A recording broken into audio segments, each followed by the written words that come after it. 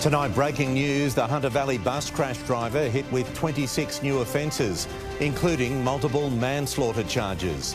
Sydney's Wet and Wild Monday. Trees down, roads under, cars out of control. Sealed with a kiss, our Mary becomes Queen of Denmark, celebrated by millions. The Port's pay dispute threatens to push up prices at the checkout.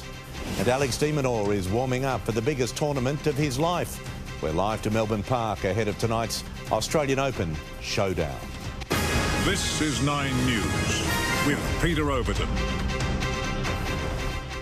Good evening. We begin tonight with breaking news on the police investigation into the Hunter Valley wedding bus crash, which killed 10 people in June last year.